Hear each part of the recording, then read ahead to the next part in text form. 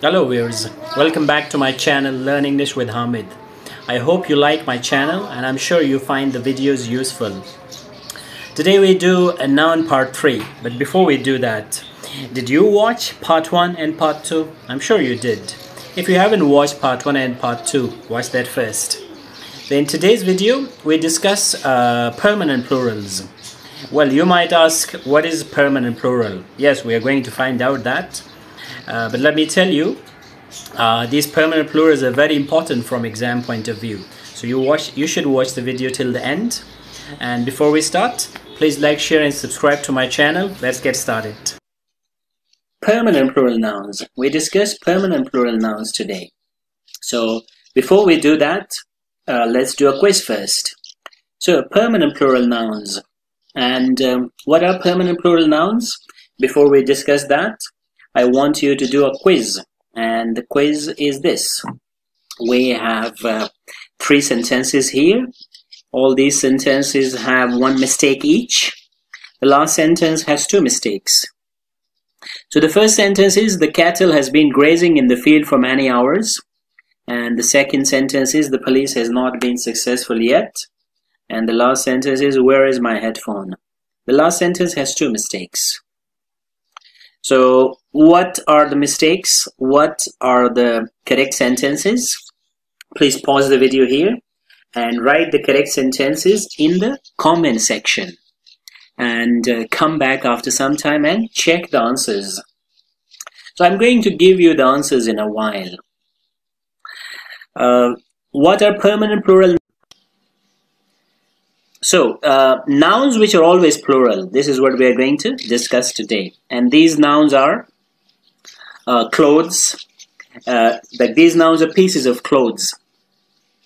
Pants, trousers, pajamas, underpants, jeans, overalls, shorts. Now, if we use them in a sentence, these words. So, if I say, for example, where is my glasses, or where are my glasses? So what do you think, which one is correct? Again, pause the video and write the correct answer in the comment section and check after some time.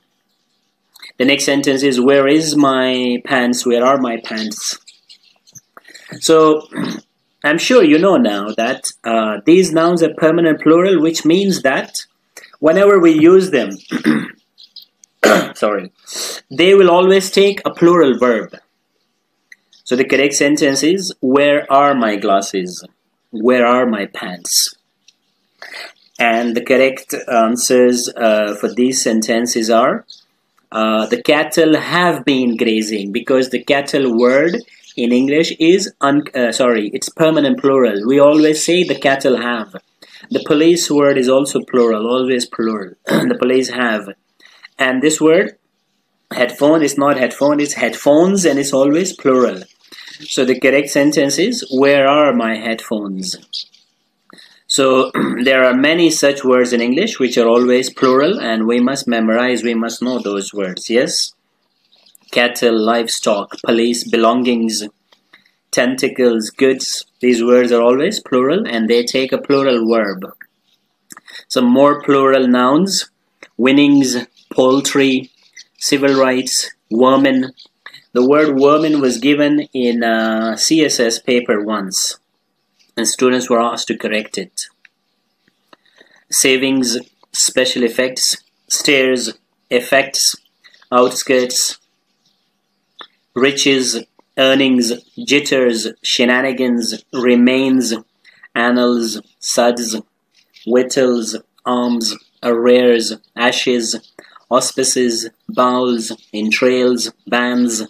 So we see that all these nouns are permanent plural. So they'll take a plural verb. And most of these, or all of these nouns that we see on the screen right now, have an S at the end, but not necessarily. Moving on, more words. I have tried to, dear viewers, I have tried to collect as many permanent plurals for you as I could. So I have a pretty comprehensive, pretty exhaustive or detailed list Still, the list is not complete, but these are like some of the most common permanent plural nouns that you will ever find. And they will help you in exam as well. And in speaking and in spoken and written English as well.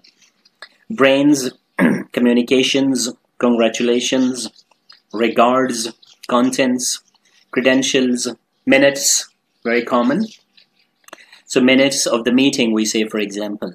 Dregs, dues, clubs, diamonds, hearts, spades. The last 4 words are from the game of cards.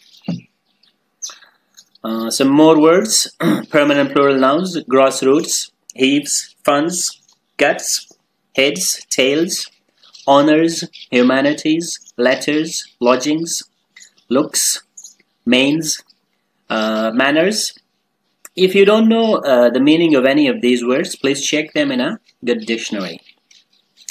Odds, pains, particulars, premises, relations, spirits, surroundings, systems, thanks.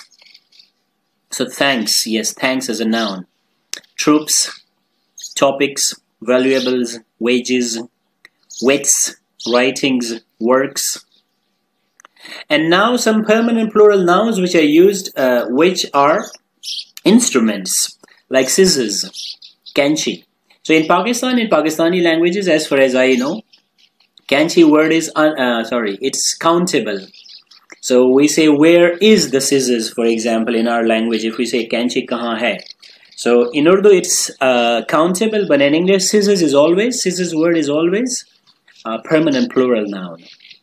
Pliers, goggles, shears, tweezers, glasses, spectacles, headphones, yeah. So headphones are, where are my headphones? Or my headphones are broken.